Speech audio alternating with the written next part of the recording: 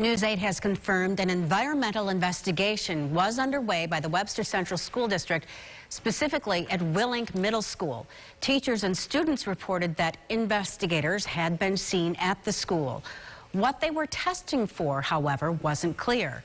Many of you have contacted us with questions, and today Jeannie McBride provides those answers. Environmental testing is something the Webster Central School District calls a routine. Investigators check water and air quality along with radon and soil testing. This testing was supposed to happen in May at Willink Middle School. But why did it happen before winter break? Webster Superintendent Carmen Gamina says there's a reason the timeline for testing was expedited. One of our teachers had passed away. One of our teachers that worked at Willink had passed away just before school started.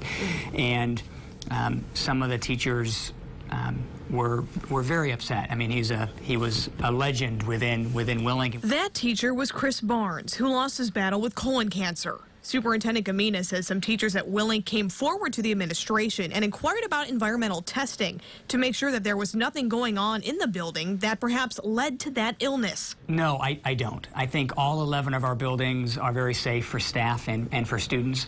But again, I think this was that decision of trying to help a community within Willink Middle School, trying to help their minds feel at ease, and also help them through a grieving process as well.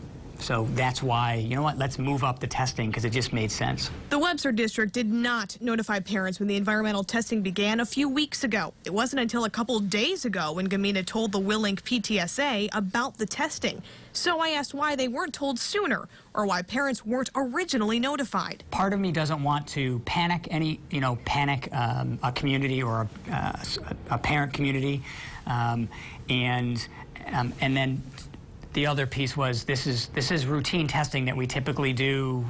Dina Shaw, who has a student at Willink Middle School, understands the district's concerns and says she's glad the school district has taken these steps. She just hopes for complete transparency in the future. I would hope that they would keep us in the loop and let us know what the results are.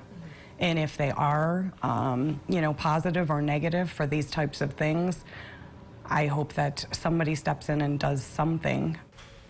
The superintendent also told me when the results come back in about 4 to 8 weeks, he said that parents, staff, and the school board will be notified of the results.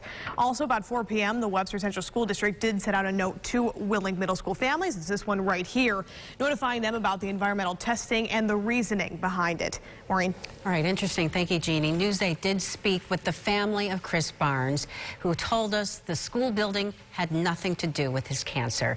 And the superintendent wants to reiterate this testing is done to ease the minds of staff at Willink Middle School.